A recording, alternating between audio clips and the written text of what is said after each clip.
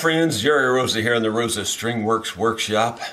It's finally warm enough in the morning, and it's still in the 60s, but at least warm enough to wear a t-shirt rather than those dang flannel shirts, which I like flannel shirts, don't get me wrong, but I'm ready for short sleeves, so that's where we're at today. Catching up on what happened yesterday. Many of you have seen that I released part 2 of the Kim Warner series on him being kind of a wannabe apprentice and taking some lessons there in the shop for a couple of 3 days. Well, I accidentally released part 3 yesterday for a short time, and then I realized that it was part 3 rather than part 2. Not that you probably care, but here's what happened on that. I reviewed part 2 at lunchtime yesterday, and so part 2 was fine with me. So then after I reviewed it, I went out and played with my grandsons and went fishing with them and all those kinds of things. And incidentally, I've got a few fishing clips that I'll probably put in the shop talk on Friday, because some people have asked to see a little bit more about the fishing there on the pond, and you may be surprised. After that fishing thing, well, then I ran back in the house and thought, well, I'll go ahead and release that part 2. Well, unbeknownst to me, she had already put part 3 out there. Well, they're kind of, the most recent one is at the top. Well, I just assumed the part 2 was still the most recent one. I didn't even bother really reading it that close or anything. And there you go with me and the reading thing too. Me and reading just don't get along real well. So anyway, I went ahead and released it, and then a few minutes after that, I noticed she had sent me a text and said she had already put part 3 out there. Be sure not to release the wrong one. Well, wouldn't you know? Yeah. Well, anyway, so all I did was take part 3 and make it private. And, part 2 is out there. So part 3 will be released before long. But I reviewed part 3, and it's missing a piece. So there's no mission in part 3 that I want to have revised anyway. So if you are one of the 200 people or so that have already watched part 3, you might want to watch it again, because there'll be a slight revision to it. I'm not sure that we have the footage for the omission, but I know there's an omission, so I assume the footage is there, and we'll have to find it. Yeah, it's just more complicated than meets the eye. That's all I can tell you. On the other hand, the batteries did come in, and I was a little disappointed. I thought they're awful small again, but they are quite a bit bigger than the ones I already had. If you look at these, I'm going to say these are maybe 10 mil or so, and these are 12 mil or so. So these are considerably bigger, and I think they're a little bit more powerful too. So I got 100 of them there. That ought to be enough. That means we're going to be back on the base race here, and we're going to be cleating up these long cracks on the inside. I will tell you something that you may not realize when you start doing these cleats and clamping with magnets, and especially powerful magnets like this. You can't get them very close together. Like if you want your cleats an inch apart, that's not going to work with these. They're going to jump over to the other magnet, Yeah, you got to keep them further apart than that. So what I'm planning to do is make myself a spacer that keeps them maybe 3 inches apart. I'm just talking out loud here.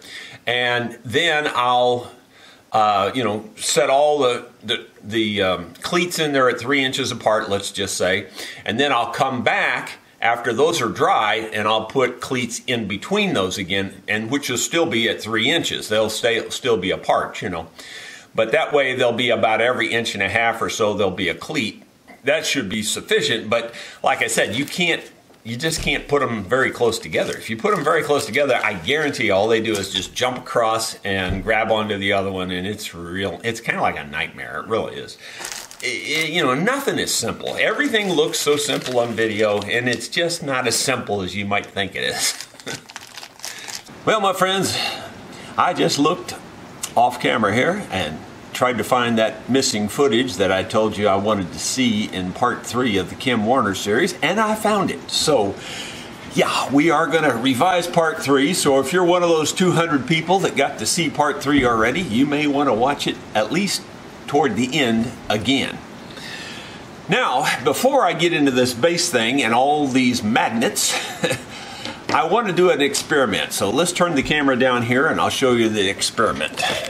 This isn't all that terribly scientific, but I just kind of want to see if I can figure out how close I can put these together before they start sliding together. There's 2 here, 2 here, and 2 here. So I'm going to start sliding them.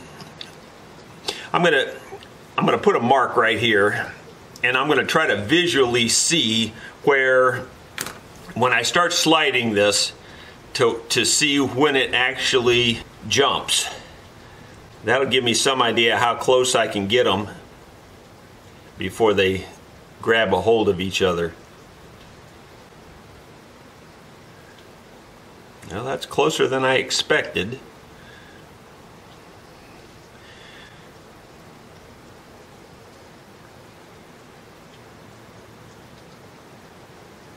I don't know. There it is. So that wasn't too bad, actually. That was a little less violent than I was expecting. Of course, they're on edge, but that was approximately there. I'll try it again. So approximately right about in here, roughly. So I don't know what that distance is, but it's about 1.5 inches. So I don't know. I could possibly get by with putting them that close together, but I don't think I'm going to. I think that's just going to be a hassle. So I think I will stick to my original plan and do them every 3 inches, and then I'll come back and put them in between. So what I did was I measured 3 inches on this board. Then I took the little magnet and set it there and marked off the diameter of that shorter, so that I think that should make it exactly 3 inches on center. Yep, that's what it does. It makes them 3 inches on center. So that's where we're going to do that. It's kind of scary because some things, they jump together really hard. When they hit face to face, they hit hard. On that sliding sideways thing, it wasn't that big a deal. But anyway, I'm going to use that as my spacer. They'll be on 3-inch centers, and then when we split the difference, they should be 1.5-inch centers. I've made a bunch of cleats again. I've beveled the 2 long edges. Haven't yet, but I will sand the ends off just a little bit, just to knock off the rough, sharp corner. So I've got a bunch of these to put in. You're not going to be able to see me do this, so I'll show you what it looks like after I'm finished. I'll be gluing them in with Titebond and using the magnets to hold them together. This is proving to be very difficult, and the reason is because it's so far down in there.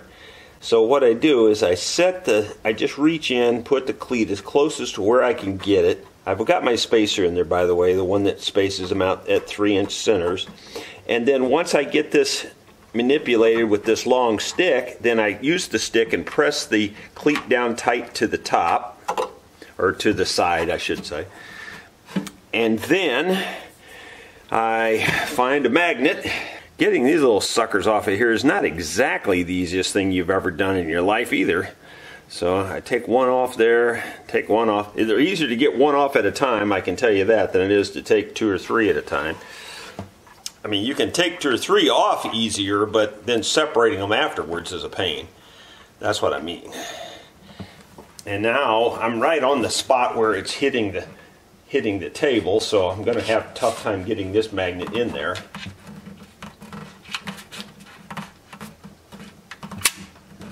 There it is, I think. Okay, I got it. Yeah, it's complicated. These cleats are a little bigger too, by the way. I've made these like at 75 thousandths of an inch thick. The reason being, there's only going to be this extra support, so I want them to be strong. Even 75 thousandths is not real thick. And I put my little spacer in there again, just to kind of try to keep it fairly uniform this way. And that also helps me find where to put this cleat when I go in there with my hand, because I can't see. So I can feel that spacer, and then I can put this at the end of that spacer, and I'm pretty close that way. And then manipulate it again like so. Get it just about where I want it and press it down with the stick as good as I can get it pressed down. Then I can put the magnet on it, and again laying one magnet down there on the table and then put this one on top of there, and then I just have to kind of hold it in place until I can get this other magnet in place. And all that does is just put a little bit of extra tension on it, on the cleat, to try to make sure it's in good contact. Quite honestly, even these magnets are not that terribly strong. I wish they were actually stronger so that they would put more pressure on the cleat, but it works, and I guess we'll just continue that until I get all of this done, and then I'll try to show you a view on the inside. Well, I thought I'd show you the first batch of cleats, and they go from here to here, and here there's a big bunch of plywood. I'll probably get one more cleat in here, but there's plywood behind a lot of this crack, so I probably won't do anything there. Anyway, we're going to hopefully get one more cleat in between all these later. That should make it really solid. Oh my goodness, that's been fun, and I've got quite a bit more to do, so I'll get to it. We're having quite a rain out there today, by the way. It was much harder a little earlier, but it's still pouring down pretty good. But there's the other couple of cleats I put in on the side where all the tear out was. I think I'm going to have to stop right there for today, and we'll get back to it at a later time, or at least you won't see it today. Maybe you'll see the results of it maybe tomorrow. I thank you for tuning in with me, and we'll hope that you are enjoying these daily vlogs and seeing how I sneak up on fixing these kinds of things, because it's just a slow, steady process. You don't try to do it all at once.